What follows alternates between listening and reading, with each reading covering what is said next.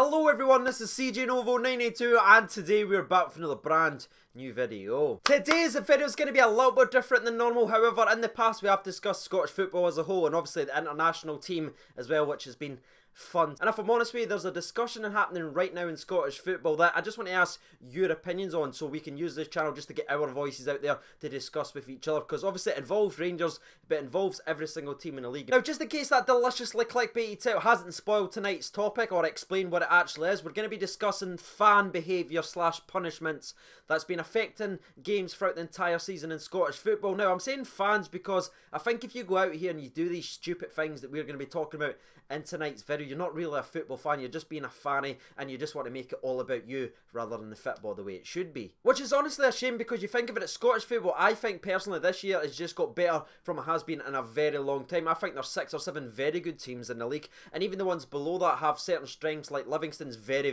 good at home, then you've got other teams that's good away from home. On the field it's actually on the up, but you don't hear anything. We're not discussing on the field Scottish football, we're still considered tin pot because all the events that's happening on the field are being overshadowed by fannies off of it. If you take a step back and you look at this season alone, just this season, which have not even finished by the way, we've just reached the split, there's been headlines for racist chants aimed at players, there's been objects thrown at linesmen, officials and even fourth officials at the sideline, there's been a players literally running, having a swing, like that arsehole who jumped on the field versus the Rangers Hibs game and had a swing at Tavernier. It's absolutely madness, and it's clearly overshadowing the football that's actually happening. I mean, no wonder any good players actually want to come up to Scotland, or no investors want to invest in Scotland, because this is our portfolio. This is what they're seeing. You type in Scottish football, all you're seeing is negative headline, negative headline, negative headline, negative headline. That is all there is about Scottish football, and it's these idiots, these individuals of the football teams ruining it for everyone. And there's also one other thing that's been dominating Scottish football. It is the sectarian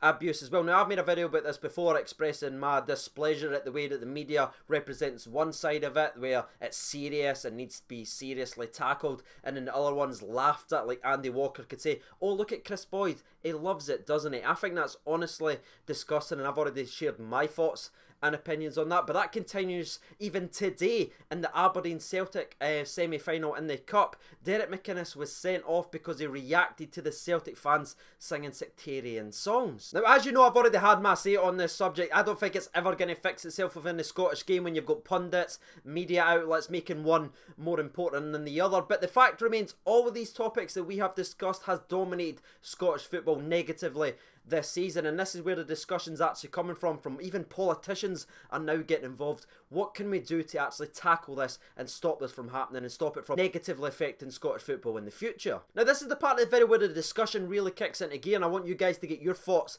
and opinions out there, because as already mentioned, the SFA, the government, the politicians, the police and even the players are all getting together, and they've sort of narrowed down 4 ways of punishment to try and stop this behaviour, and I just want to know which one you would think would work actual best. So let's break them down then, shall we? The first one would be one that's been happening all season long, which is banning the individual who's been involved in an incident from any stadium in Scotland. The second one is a bit of a newer one. It's apparently going to be taking place very soon in Scottish football, which is going to be closing whatever stand the incident actually took place in. So not only are you punishing the individual with a ban, but you're also closing that entire section as a warning to others. Third one is jailing the individual and also supplying them with a hefty fine just to scare off anyone from doing it again. And the fourth and final one is obviously going to be the massive one, docking points from whichever club is actually associated with the incident. So if it's at a home game and a home fan does anything, that'll be the team that gets docked points, but if it's a away fan, obviously that's the way it'll go as well. Now, truth be told, the banning is still actually eligible in all 3 of them. Like, it's still being discussed that if you do go to jail, you'll be banned when you come out of it. If the stand gets closed, you're going to get banned,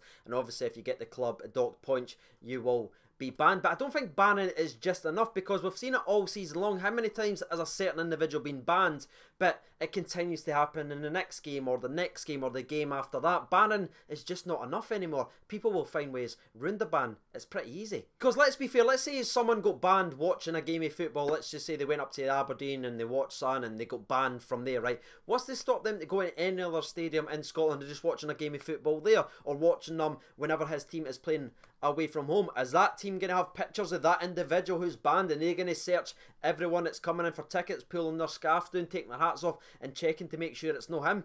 That is highly, highly doubtful. And the last thing we'll say about the banning, by the way, very briefly, is we've already mentioned the idiot that ran on the park versus the Hibs and Rangers game and got involved in the scuffle with Tavernier. What happened to him? He got banned. Now, there was no incidents of another player running on the park and getting involved, but there's been other incidents of objects thrown, etc. since that, so it's not really deterred anyone. If you actually compare it to an incident down south that happened a day later in the Aston Villa Birmingham City game, an idiot ran on the park and attacked one of these players. He received jail time. And have you seen any other incidents involving Aston Villa or even Birmingham City since then?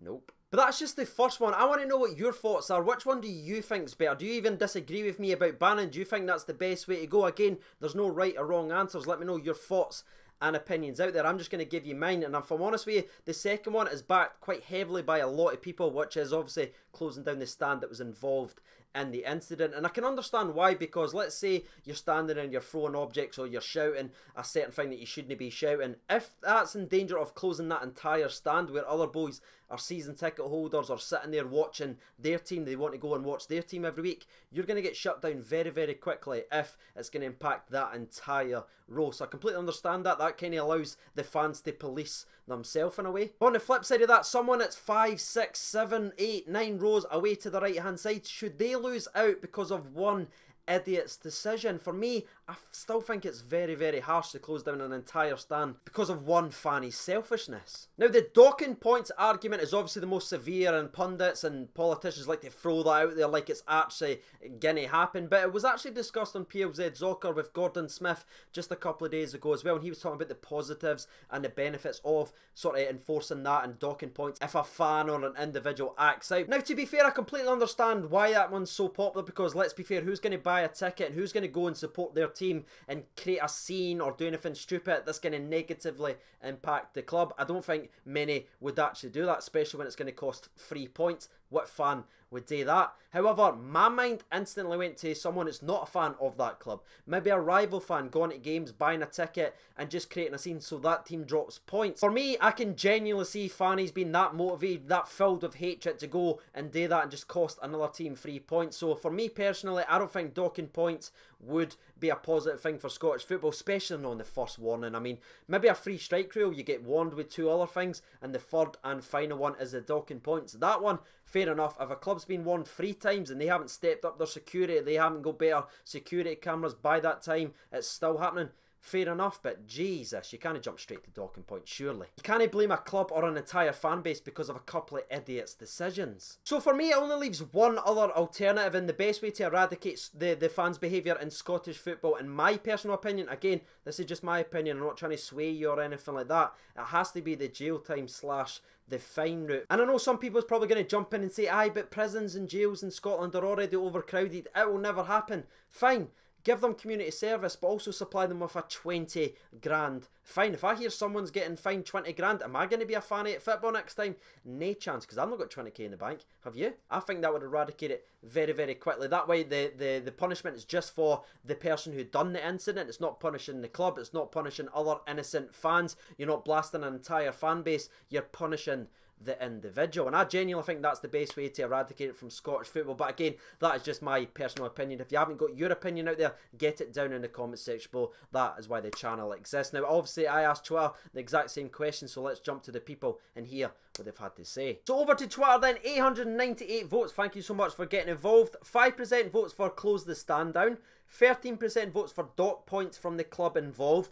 35% of the votes goes for banned for life, but the best way, according to Twitter, from 898 votes, would be the fine / jail the individual involved. Finally, we finally agree on a poll, lads. This is it. So let's actually hear what the people's had to say. Linda writes in, it's a hard one. First, let's deal with the culprit, but if the incident keeps happening from the same part of the stadium, the club has to then look at it. Niall writes in, clubs need to be ordered to get state-of-the-art CCTV so individuals can be found. That's paramount and embarrassingly short in Scottish football. Yeah, there shouldn't be any of that excuse being like, we couldn't have picked them out or CCTV couldn't have picked them up. That needs to be prioritised, especially going into next season when these incidents just continue to happen. That excuse can he continue to fly? The next one comes up from The Rake, and he writes in, an escalation process of all 4, fine and life ban / jail, then a portion of the stand, and then if it continues to go there, you get docked points. That's a very, very popular option, and I fully agree. And the last 2 are free that we'll actually read out in tonight's video. The first one comes in from Angus, and he writes, club accountability is the only way to stop it. Do you really expect clubs to spend any money and take any precautions to prevent it when it'll only be the individual who takes the actual punishment? I mean, that's fair, mate. If the club's getting punished, I'm sure they'll step in and actually get state-of-the-art CCTV. I didn't think of that. It's a good shout, mate. And the last one we'll actually do, just to make it fair, I'll go all the way up there, all the way down there, and we'll stop it right there. It comes from Jared Ledrum. Sorry if I'm pronouncing that wrong, but he says, I've gone for fine / jail. Only real punishment which I see putting people off. Docking points is a ridiculous idea. Not the club's fault if a fan causes trouble, and there's nothing stopping rival fans causing any trouble at the opposition ground to get them docked points. So there it is, ladies and gentlemen, boys and girls. You've heard from the people, you've heard from myself. If you haven't done so already, make sure you be getting involved down in the comments section below. And as always, just a friendly reminder, we are involved in a charity football match June the 8th, raising money for Sam H charity, which is obviously a suicide prevention and a mental health charity in Scotland. We raised over 3,500 last year, and we want to go ahead and do even better this year to try and help as many people as possible. So if you're free June the 8th and you want to come and watch a good little football game, or we'll certainly try, the link for that is down in the description below. And as always, if you'd like to join the Patreon account, the link is under the charity tickets. I've been CJ Novo92. Thank you so much for watching, and bye.